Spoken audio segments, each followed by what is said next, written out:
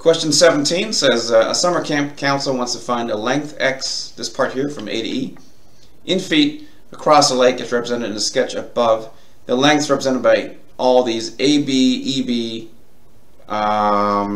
BD, and CD were determined to be all these numbers. Let's fill those in. AB is 1800. Then you have EB is 1400, so EB is this part, 1400. That's from E just to B, not to D. We have BD, which is 700, so this is 700. Respectively means they're just in order. And CD is 800, so CD is here is 800. And they mentioned that these angles are the same. Angle AEB and CDB have the same measure. They're congruent angles.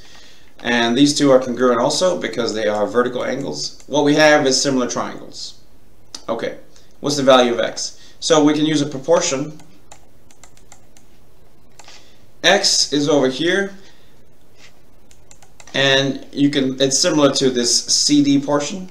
Let me just put this as the triple stripes. Okay, so we have the angle. Now we know which angles are congruent to which angles. X is between the single and the triple. 800 is between the single and the triple.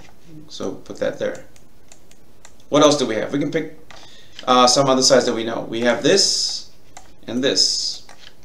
Okay, so let's use those. 700 is between the single and the double. And actually it should be on the other we got to make sure that these two this x comes from, the numerators come from the same triangle. So x is from this left triangle, and 1400 between the single and the double is also from the left triangle. And the denominators are from the same triangle. That 800 and that 700 in the denominators, those come from the same triangle. Okay, and 700 is between the single and the double, just like 1400 is between the single and the double. So those line up, those are corresponding. And this is 2. 1400 divided by 700. It's a non-calculus section, but we have to know that that comes out to 2. And then you multiply by 800.